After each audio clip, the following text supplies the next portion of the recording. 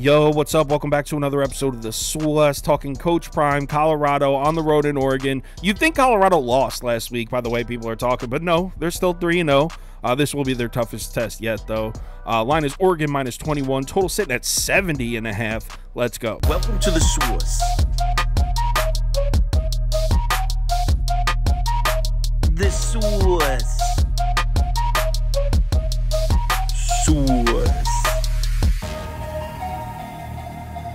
Hey, get the SWS. So this line's been bouncing around a little. I saw it down at 20.5 for a few hours. Then I saw it up at 21.5 for a few hours. Looks to be pretty settled in at an even 21 right now. And we got a pros versus public setup here. Public's definitely betting Colorado. Sharp money definitely on Oregon. All right, I'm going to start out by saying this.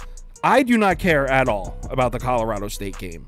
I mean, they built it up as some huge rivalry. Coach made fun of Deion's sunglasses or whatever that stupid shit was. The truth is, it's one of the most, maybe the most unimportant game on Colorado's schedule this year. A non-conference game against a terrible team the week before Oregon? You really think that's the game Colorado had circled? They asked Deion about his thoughts of the Colorado State history and the rivalry. He straight up said, I don't know much about it. They didn't care about that. The media sold to you that it was a huge rivalry, so you would all watch. But the truth is, it was a complete look-ahead spot for Colorado. This is a game they care about. Now, a positive takeaway from that game would be Colorado did a great job against the run.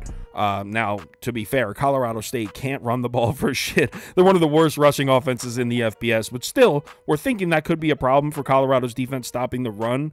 Colorado State had 25 carries for just 70 yards. That's just 2.8 yards per carry. This is where it gets concerning for Colorado. Again, it's a look-ahead spot, but still, Braden Fowler-Nicolosi making plays in the passing game. I didn't even know this guy was the quarterback. I thought it was Clay Millen. That's who was there last year. Turns out Clay Millen got benched the previous game against Washington State. I didn't even know that, and apparently this kid can play. 34-47, 367 yards passing, 3 touchdowns, 3 interceptions. The reason that's concerning, they're about to go into Oregon and play Bo Nix. Most would say a top 10, maybe even a top 5 quarterback in the FBS. Bo Nix looks good as hell to start this season.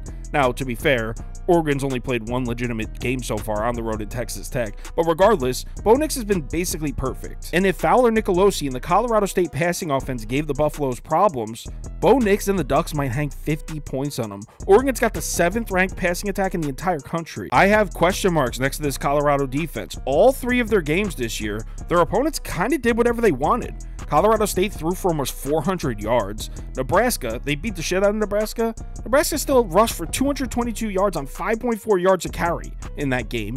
TCU, 541 yards of offense. So the Colorado defense hasn't shown they can make consistent stops against anyone yet. Oregon will be the most dangerous offense Colorado's seen so far this season by a good margin. Oregon's offense is currently ranked 9th in the country. We just saw TCU hang 42 points on Colorado.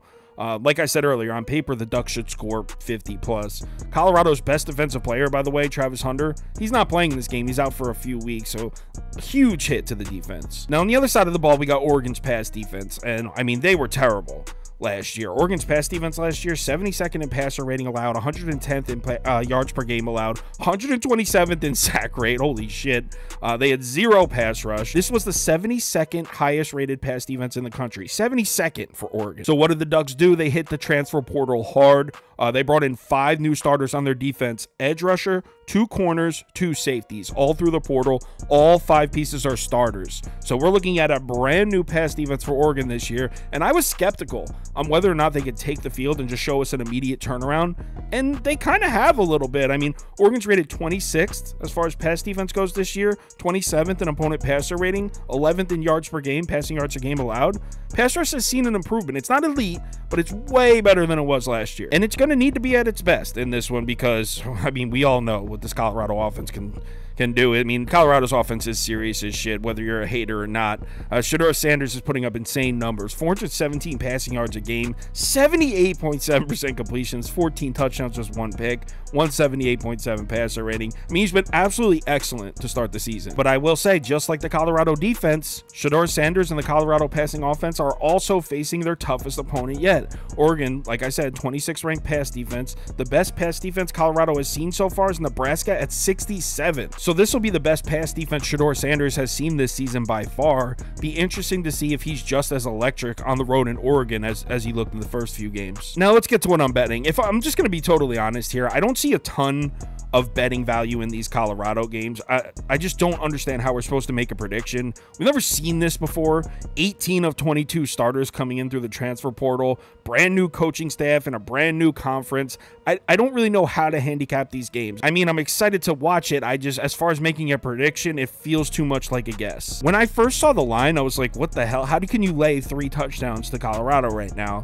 But after looking at the numbers, it does make sense. I see why the line's at 21, especially taking into account that Travis Hunter's out, but I'm not laying 21 points. I mean, I'm probably going to take Colorado plus 21, but I don't know how much value is on it. Like I said, this is more, I'm going to have the game on. I'm going to root for Colorado. If I lose, I lose. So give me Colorado plus 21 and let's have some fun. If you want my top bets, parlay of the day, if you want to join the Discord and rip on TJ Bolt up, if you're in there, you'll know what I'm talking about. And if you want to get in on the NFL against the spread competition this week, I'm giving away a signed David Montgomery jersey. If you're interested in any of that, head over to KyleKirms.com. All the information's on the homepage. College football week 4, the most loaded slate of games we've seen this year by far. So much action on. Remember to bet responsibly, and I'll talk to you in the Discord.